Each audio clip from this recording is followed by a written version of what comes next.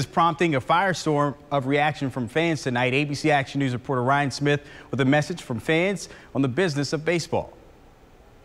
Through it all, more than 20 years of Rays baseball right here in Tampa Bay, Ferg Sports Bar has been the go-to pre- and post-game spot.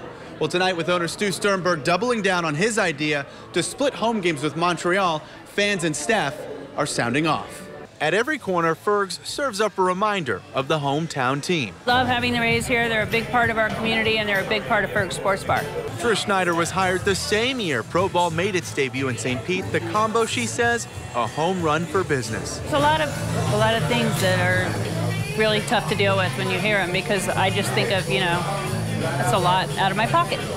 Owner Stu Sternberg pitching a new plan to split home games with Montreal. He warns it's, quote, highly unlikely the team will stay in Tampa Bay beyond its 2027 lease if the two-city plan strikes out. Does that kind of feel like a kick in the gut? That is a kick in the gut. I just really think give us a chance. Give us the opportunity. The team wants two new, smaller ballparks in both St. Pete and Canada, but offered no specifics on cost or who will pay.